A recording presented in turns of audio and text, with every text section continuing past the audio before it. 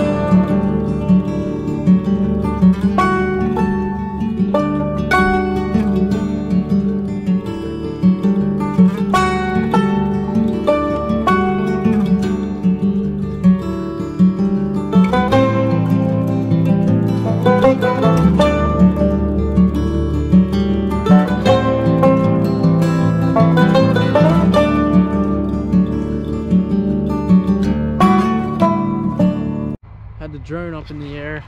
Got some pretty neat shots from what I thought. Till the battery died, I didn't really think there's too much use of getting it out and flying it again. It's starting to get pretty dark and I didn't feel like flying it into these trees down here. We'll come through here for our stock chopper, and I believe this field will probably chop and then bale corn fodder off of it. The home place, all the corn's taken off there. They did that this morning, so we'll go through and chop that and bale some corn fodder this week.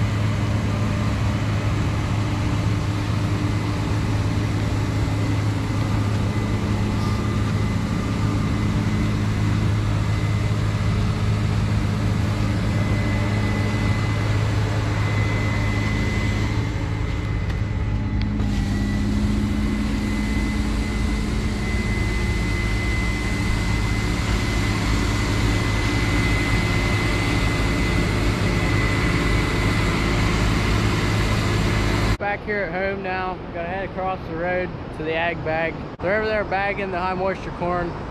Across the road where we put corn silage bags. We didn't have enough room to put a corn silage bag because they're 10 foot. This is 8 foot here. It's a whole different bagger. This bagger here has a hammer mill on it and it bags it, so it takes a good bit of power. The other baggers take a good bit of power too. That's not our tractor on the bagger, and that's not our bagger. It's the bagging companies. So none of this equipment here running's ours.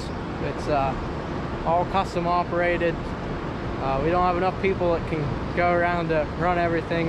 It wouldn't justify to own all that kind of stuff, like combine and everything like that, and a truck, and you know, it's a lot of money there, especially whenever you don't have the time and people to run it. It's just easier to let custom operators come in and get it done for us, because at the end of the day they can get it done. That saves our headaches, because if it be us, the equipment be broke down and you don't have downtime with them. They get in here and they get her done.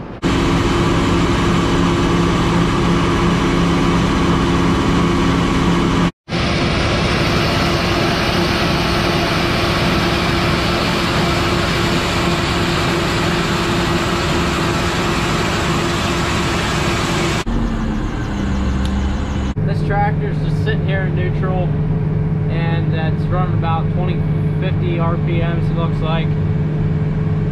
The corn comes off the truck into that auger there. It brings it up into the hammer mill, and then from the hammer mill it goes into the bagger, and just constantly the bagger's pushing material into the bag there, and it pushes the tractor forward.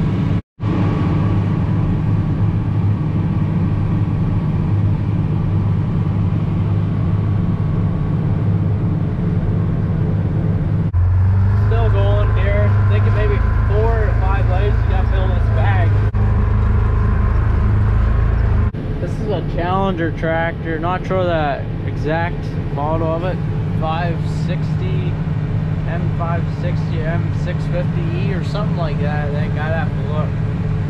We've ran our tractors on the bagger before, the 2290 or 2294. It's just so hard on them. They're not meant to do that much work, you know. This bagger requires, I think, like 200 some horse. Our tractors are rated around, 2294 is the biggest, and it's 155 engine horse.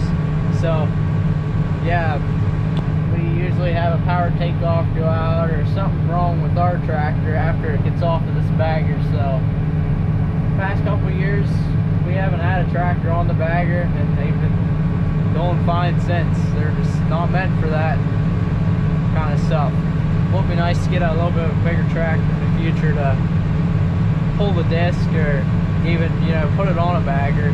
Case 2390 or 2394 is kind of catching my eye.